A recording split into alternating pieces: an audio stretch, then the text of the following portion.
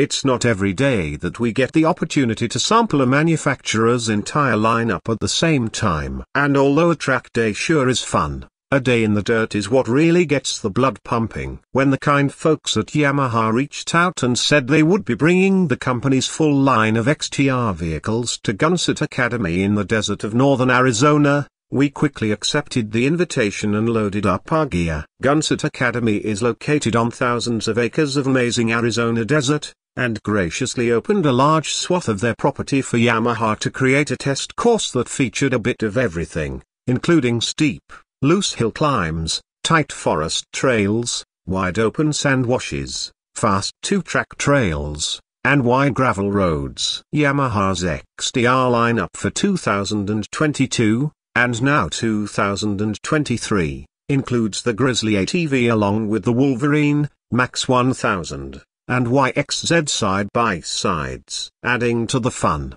Yamaha brought out the 2- and 4-seat versions of the Wolverine and RMAX 1000. All of the Yamaha XT-R models come with a worn winch installed from the factory, along with unique paint, graphics, and wheel and tire packages. The Wolverine X2 XT-R starts at just $16,499, and the Wolverine RMAX4 1000 XT-R tops out at $29,199. Yamaha's entry-level recreational side-by-side is the Wolverine X2 850. The Wolverine X2 is powered by an 847cc parallel twin engine, which is paired with an Ultramatic CVT transmission. Anything but basic, this UTV also features locking differentials and Kybe piggyback shocks.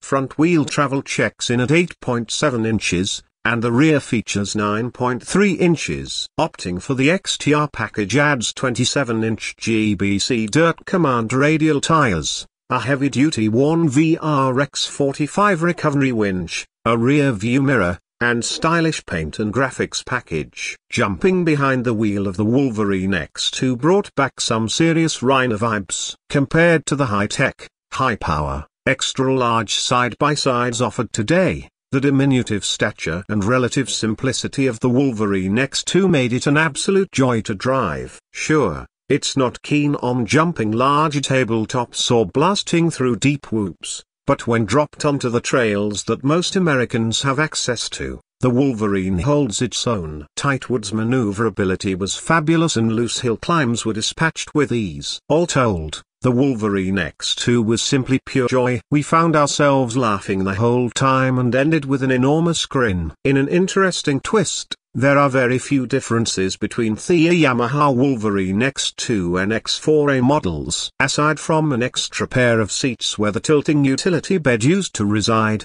and the tiny doors used to access them, they are the same vehicle. The Wolverine X4 produced the same giggles as the X2, but we did notice a slight degradation in handling due to the added mass of the rear seats and larger roll cage structure. Ultimately, the two vehicles are so similar that the buying decision between the X2 and X4 rests on which is needed more: 2 extra seats or a tilting bed. We've done a fair bit of riding with the new Yamaha RMAX 1000A lineup since its introduction for the 2021 model year. We've blasted around a sand hollow, traversed the legendary Rubicon Trail, ventured high into the mountains of Colorado, and ridden the back way up to the Crown King Mine in Arizona, and every time we come away with just as big of a smile on our face. We've sampled the R-Spec, Sport, and limited edition models, and now finish out the lineup by getting behind the wheel of the Yamaha RMAX 1000 XT-R. Setting the XT-R apart from the rest of the lineup is the addition of a factory-installed worn VRX45 winch, 14-inch aluminium beadlock wheels,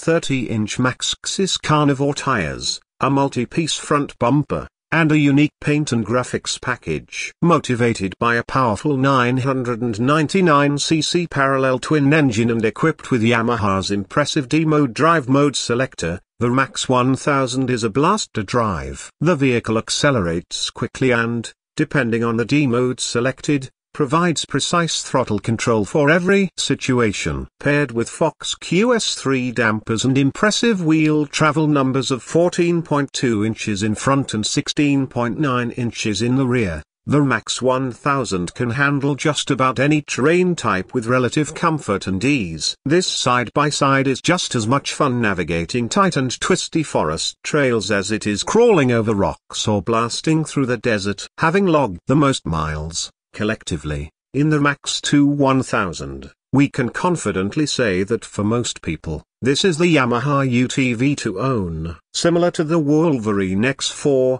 not much changes when you jump to the RMAX4 1000. The 4-seat RMAX is fitted with the same driver train, same XT-R package content, and same Fox QS3 dampers. What does change is the wheelbase, which is stretched modestly from 86.7 inches to 90.2 inches. Wheel travel also decreases significantly in the rear, from 16.9 inches to 13.3. The biggest changes we noticed because of this were more of a propensity for bottoming out the suspension in the rear when driven hard, and only the slightest decrease in maneuverability when it comes to tight, full lock turning. Aside from those small quibbles, we do thoroughly enjoy the Yamaha XT-R 1000, just as much as its smaller counterpart. Which to choose really comes down to whether there's a need for 2 or 4 seat belts. We'd be lying if we didn't say that the vehicle we were most looking forward to driving was the pure sport Yamaha YXZ-1000R.A. Introduced for the 2016 model year, the Yamaha YXZ is still the only side-by-side to come equipped with a manual transmission and standard pedal-activated clutch. For 2017,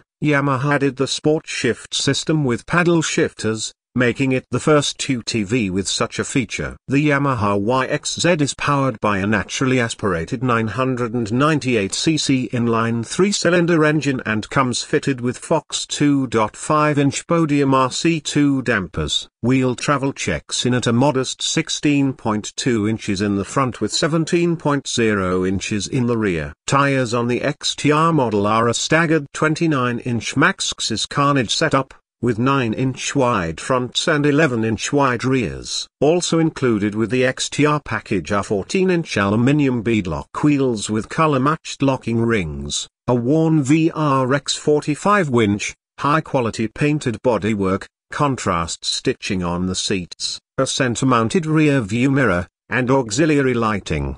Sliding into the cockpit, we were greeted by the low and sporty seating position of the YXZ, unique to the XT-R lineup. While a full manual transmission is still offered in the YXZ, the XT-R model comes only with Yamaha's Sport Shift 5-speed sequential gearbox, which is operated by a pair of steering wheel mounted paddles. From the moment we clicked the machine into first gear and ripped off down the trail, our heart rate spiked. The YXZ-1000R is pure enjoyment. The vehicle's suspension soaked up the biggest bumps our test course had to offer, while upshifting at 10,000 RPM really got the blood pumping. We jumped the YXZ down ledges, ripped through sand washes, and quickly mastered the art of sliding this impressive machine through long, sweeping turns. Unlike the Wolverine and RMAX, the YXZ wasn't super happy navigating tight turns in the trees,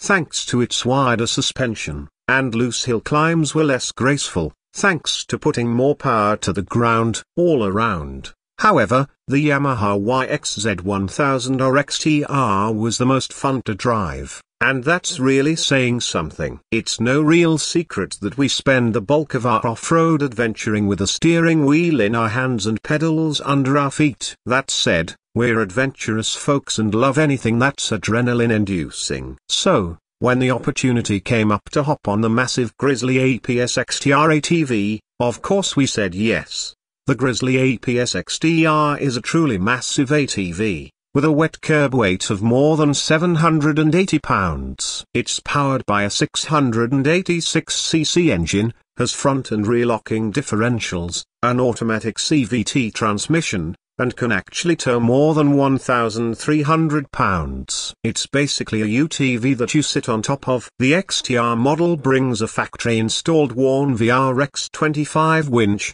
special edition paint, color-matched 14-inch aluminium wheels, and 27-inch Maxxis Zilla 1 tires. Jumping on the back of the Grizzly, we were immediately greeted with a seat as comfortable and plush as an old worn-in recliner. With so much heft underneath, the Grizzly had an impressively balanced feeling, with almost perfect weight distribution to each corner. With 7.6 inches of front wheel travel and 9.1 inches in the rear, we weren't going to be winning any GNCC races, but we did find a comfortable ride over varied terrain. The engine provided plenty of power while the Maxxis Zilla tires clawed hard for grip. We're admittedly pretty green when it comes to the world of ATVs, and especially utility ATVs such as the Grizzly, but we were darn impressed.